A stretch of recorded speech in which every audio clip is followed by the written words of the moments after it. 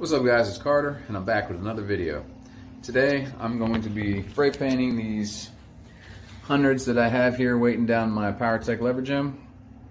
I'm going to be using some Plasti Dip black rubberized paint. So I chose this just because it's something I had laying around. I got a few cans of it and I'm going to go ahead and give it a shot. See how it comes out, so stay tuned.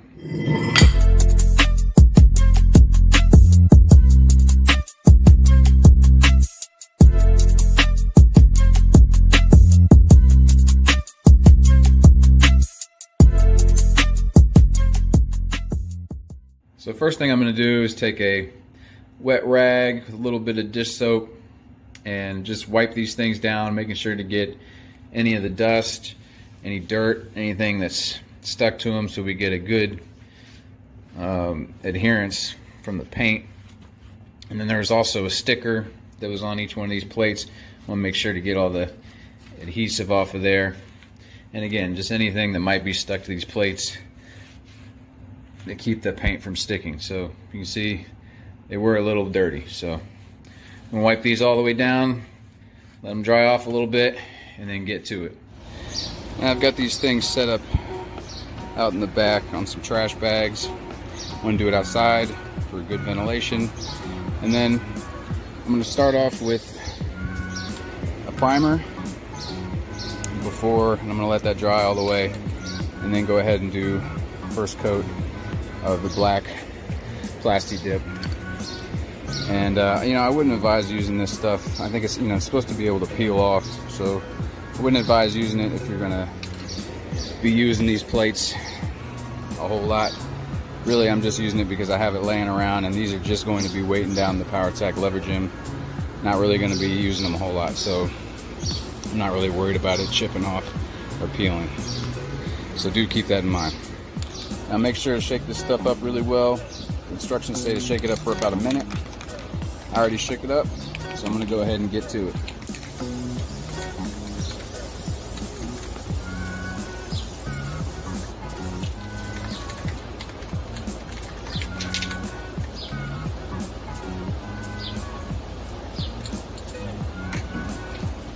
Looks like I got a clog. Alright, so I had a clog in the nozzle. All I did was remove the nozzle, go wash it off with some hot water, make sure everything was clear, put it back on, and it's good to go. Alright, and then I'm going to let that dry and then turn these things over so I can get the other side. And then I'm going to go ahead and start with the first coat of the black Plasti Dip. Alright, I'm going to go ahead and apply some more. Make sure to do a little bit of a more even coat, slower strokes.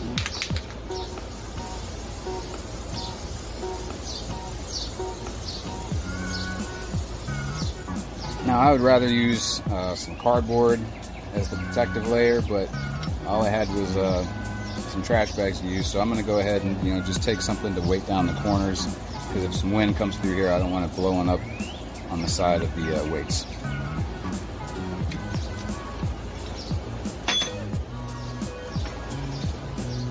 Alright, they seem pretty dry, so I'm going to go ahead and rotate them and put the rest of the coat of the primer on.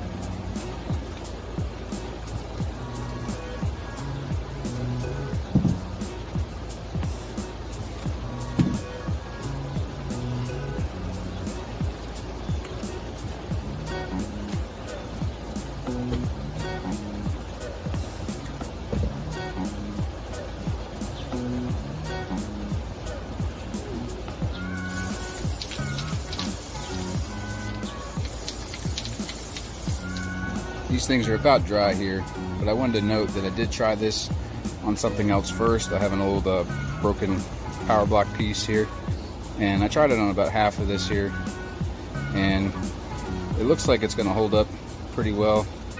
A nice smooth flat black color. So I would recommend testing it on something else first, or at least in an inconspicuous area, whatever you're painting. And I don't think I'm going to be painting inside of the 2-inch hole. because that's going to be sliding in and off of weight horns, and I really think it's going to start peeling anyway, so I'm not even going to worry about it. All right, now that these things are pretty dry, I'm going to go ahead and put on the first coat of this Plasti Dip.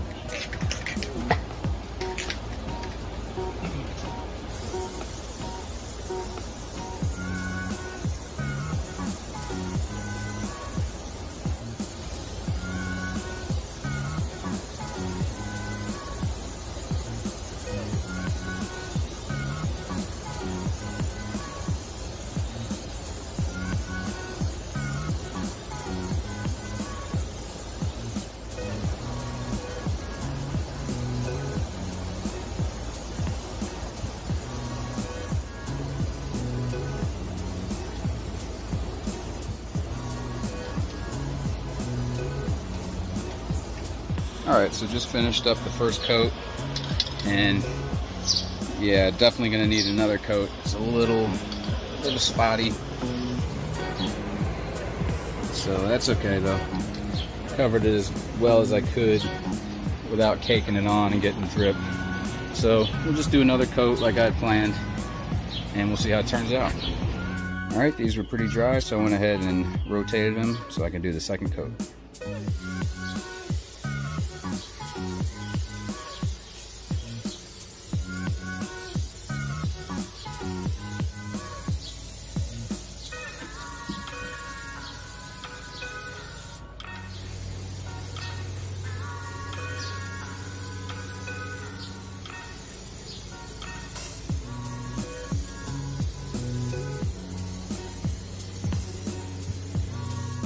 Alright, so these are starting to look pretty dry.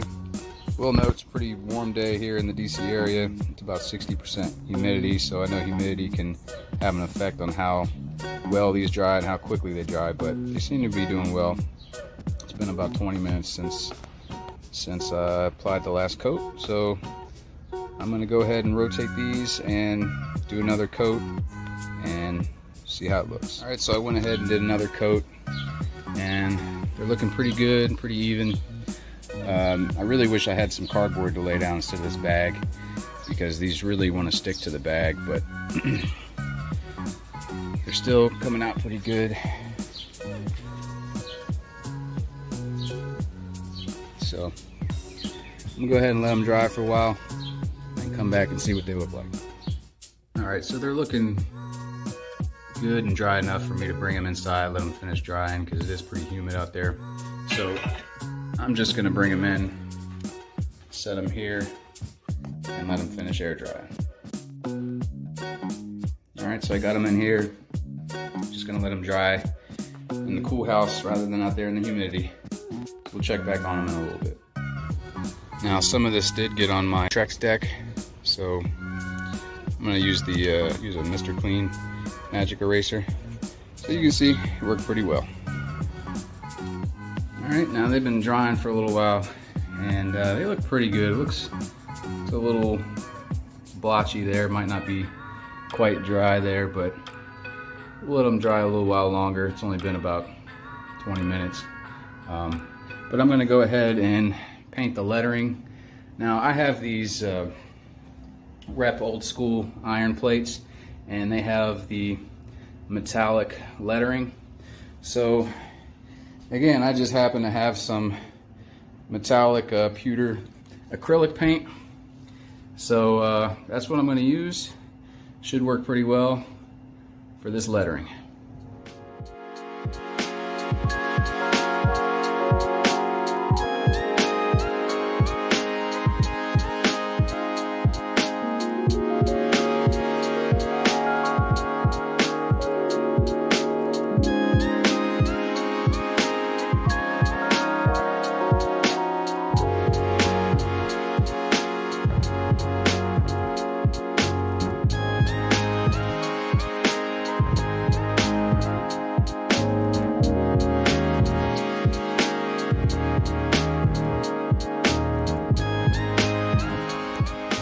Alright, so here's the finished product. Painting the letters took me 20-30 minutes. I actually did 2 coats. It ended up being a lot easier because the letters are raised. Wasn't as tedious as I thought. So I have the one I just did here next to one of the Rep old school iron plates, and they look pretty similar. The silver is a little different. Rep's is a little brighter, a little more silver. This color was actually a pewter color, but they're close enough to match, and I'm pretty happy with the outcome. Let me know what you guys think in the comments below. If you have any questions, let me know, and I'll see you guys in the next one.